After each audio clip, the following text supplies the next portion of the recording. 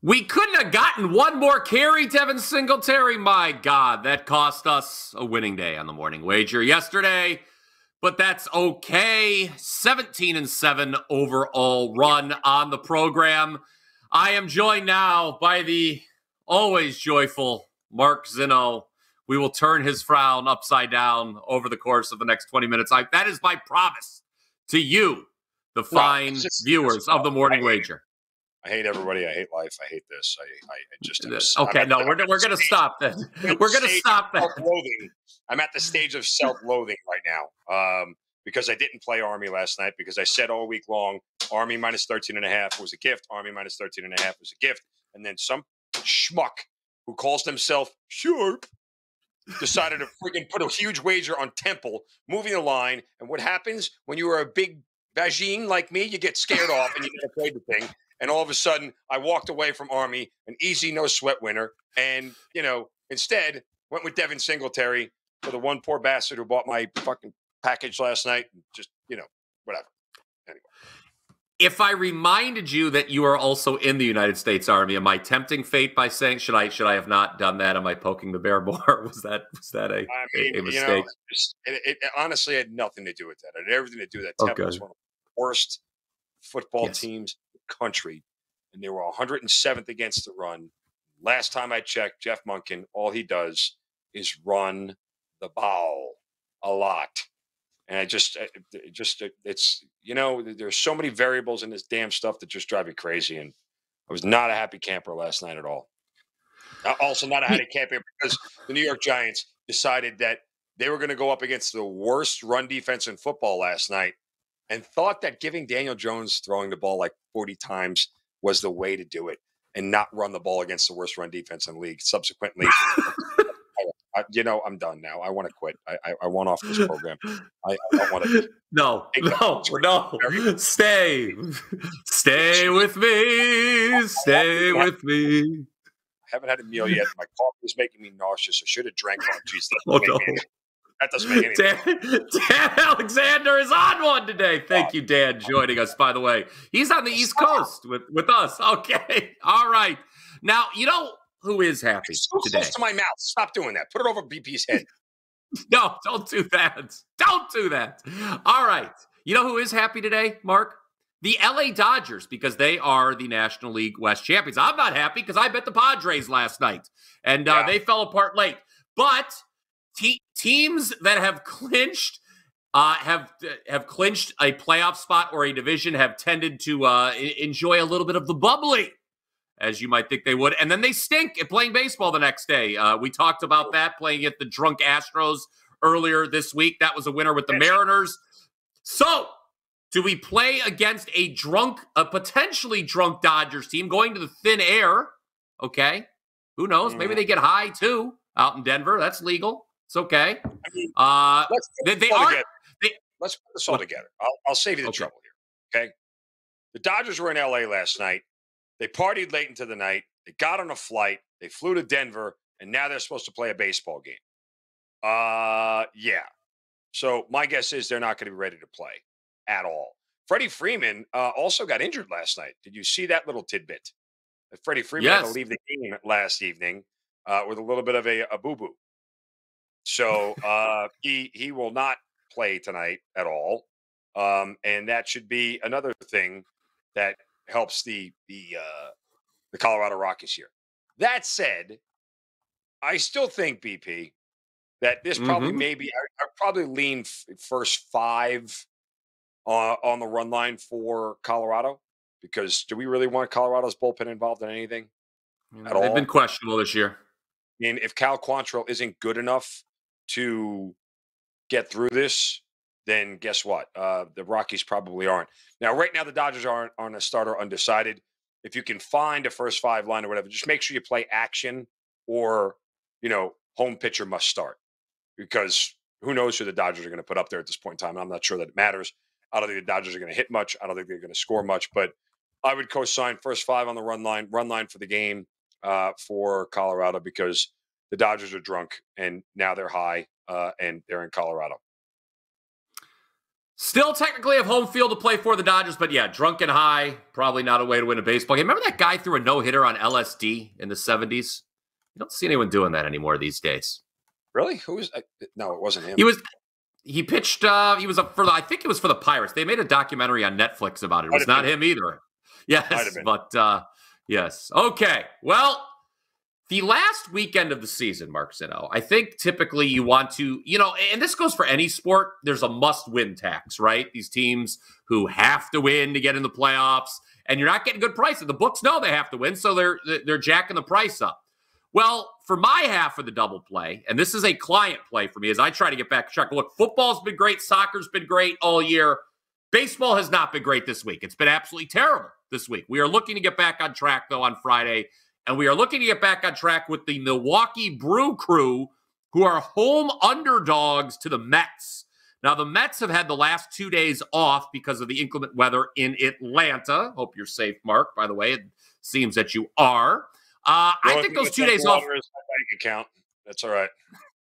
The only thing that's underwater is my client's bank account. So sorry, guys.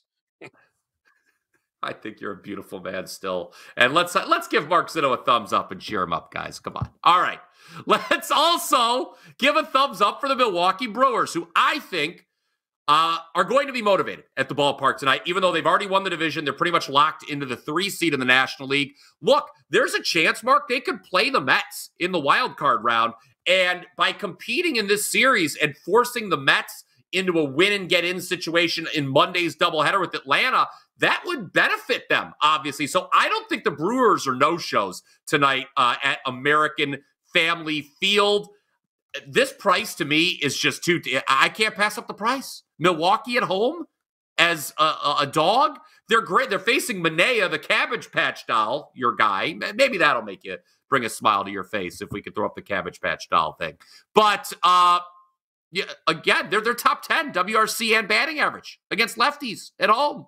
Give me Milwaukee on the money line tonight against the Mets. I think the Mets, the 2 days off, breaks your rhythm in baseball. It's not a good thing. It's a bad thing. Again, that's a 3% client play on the Brew Crew. Milwaukee is also Algonquin for the good land. The good land. It is. And it will be the good land tonight, at least we hope. We're going to get to the football games tonight and our best bet coming up. But speaking of the good land, this weekend, football, got a great deal going on at WagerTalk.com, where if you buy a 3-month all-access pass, we throw in an additional 4th month of service free of charge, instant $299 savings. So you get 120 days worth of plays, less than $49 per week, $7 per day. That is a massive savings. Number 1 in football this season, yours truly. 68% overall in NFL and college, number 1 in NFL. Perfect 6-0 with NFL sides this year, Zinno, and I've got 3 locked and loaded for Sunday. Folks, here is a good plan for you. Go to wt.buzz/BP and buy his. And by chance, if you get lost and end up at wt.buzz/MZ, just keep moving on. So that is the best advice I can give you for the rest of this weekend. Very much so. So they're confused. They're putting on football helmets and confused. I have no record to tout. I don't have a bird in the hand and 2 in the bush. I have no bird. I have no bush. And here we go. That said, Brian Power. Also, I heard that we are flexing picks. We have flex picks now because I saw that on the Black channel, and I had something totally different in mind when they talked about flexing picks. I figured I might have had a shot with those if we were flexing picks. Yes. Well, I'll tell you what. You can bench more than me. I think everybody knows that, though. That's so about we the don't only need thing to I have reinforce at this point. It's about the only thing I have. Anything involved in weightlifting, you can do better than me. Yeah, apparently. That's it. Why am I still on the screen so long? I mean, what's going on here? What happened? On me? It is getting... I mean, like, honestly, I got tired of looking at myself. I think the audience did too. I think, thank you very much. I mean, I just, you're trying to torture me as I just talk into a screen out loud to nobody and hear Brian Power in the background going, yes, I agree. Anyway, let's move on to our best. I don't like any of your Brian Power voices for the record, okay? They're all wrong. I don't sound like any of your voices. Your nerd voice, whatever that was. I don't sound like any of your voices at all. Go ahead. All right. Well, want to talk about Carlos Rodon?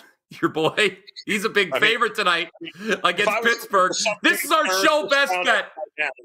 I wanted to talk about Carlos Rodon. Trust me. This is our show best bet. Another drunk team, the New York Yankees. They've won the AL East. Yes, they're still competing with Cleveland for home field advantage in the American League playoffs. But again, we want to play the sober team against the intoxicated team, the Pittsburgh Pirates. I think they're sober heading into the Bronx. We will back them at an underdog price. I say screw the run line, Mark Zinno. Take him at the underdog price because your boy Rodon should not be this big of a favorite. Jones is a very good pitcher for Pittsburgh. Yes, but he hasn't been good as of late, which is why I want to take the run line. I'm just telling you honestly. He came off the IL, 5 runs, 3 runs, 2 runs, 2 runs, 6 runs. It hasn't really been all that great, but nonetheless, we will just do the thing where we fade the team that celebrated way into the night last night, and that would be the Yankees. So let's take the Pirates here. I know BP wants the money line. Tell you what, just do them both, money line and run line. Maybe do a little bit of a hedge there, and that'll be the show best bet for today. Jared Jones up against Carlos Rodon seems like pretty favorable for for Pittsburgh because Rodon stinks.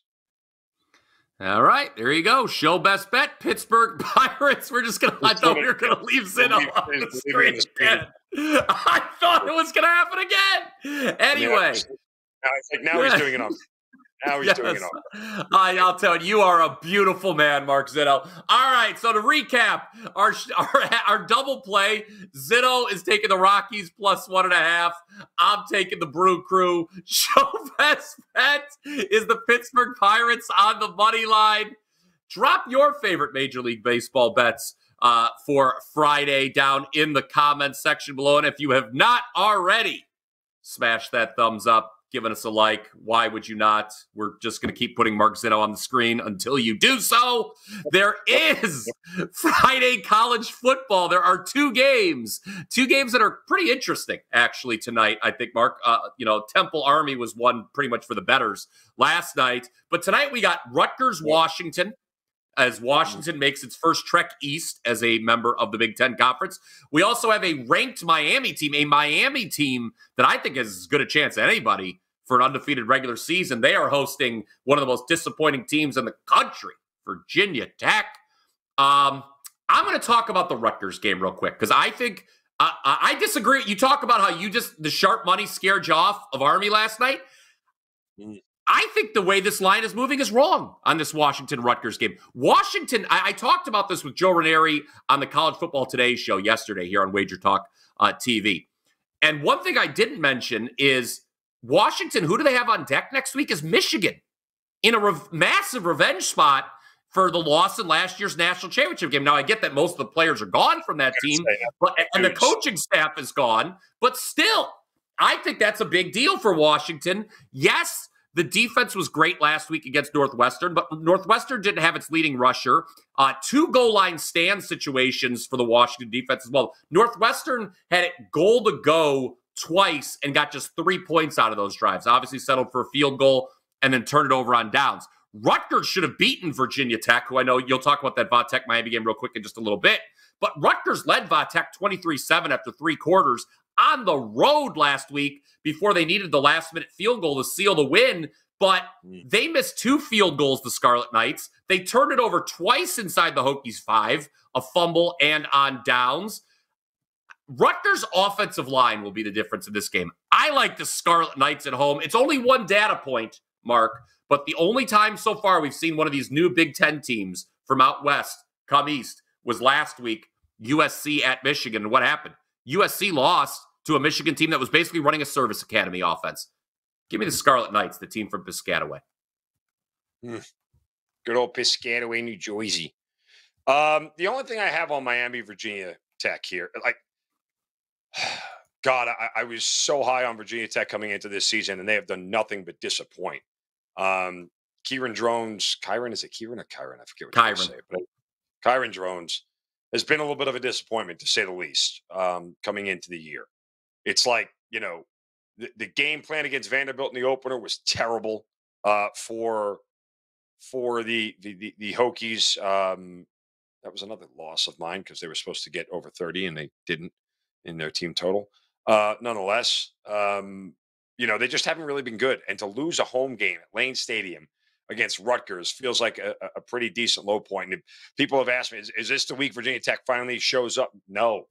I mean, the big thing is that, again, this is a Hokies team that gave up 27 in regulation to Vanderbilt. They gave up 26 to Rutgers. These are not really high-level offenses. They're going up against a Miami team that scored at least 41 in every single game that they've played, with Cam Ward at quarterback, who's got 14 touchdowns and 2 interceptions, is now leading the Heisman voting. I just look over, honestly. I mean, Virginia Tech should be able to score 17 to 20 in this game. Miami easily gets to 30, don't they?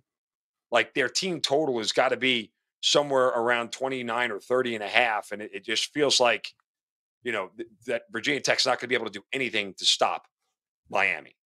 Is there a fear that Miami is reading a little bit of their own press clippings? Probably. I might have thought that last week. Not really a look ahead spot. They got to go to Cal next week. I mean, who doesn't love Berkeley? I don't know. I've never been there, but the look ahead spot. That's a big game. What, the Cal game? Yeah, I mean, it's hey, we talk about these teams from out west in the Big Ten going east now. I mean, AC's. I mean, that is a long. The old Miami to Berkeley is not a one tank trip. No. So and Cal had been playing well before last week. So I got it, but I think I would wait. I would wait and play. Might play Cal next week, but Miami has to go to Rutgers. I mean, to Louisville the following week. A ranked Louisville team. They decide, the ACC. So Cal is a little bit of the look ahead spot. It could be a flat spot. So if you're looking ahead, you kind of want Miami to destroy Virginia Tech, win huge, and then be laying a big number in Berkeley. For that situation, because again, in reality, they played in the swamp in the opener, right? That game was actually in Gainesville. Yes.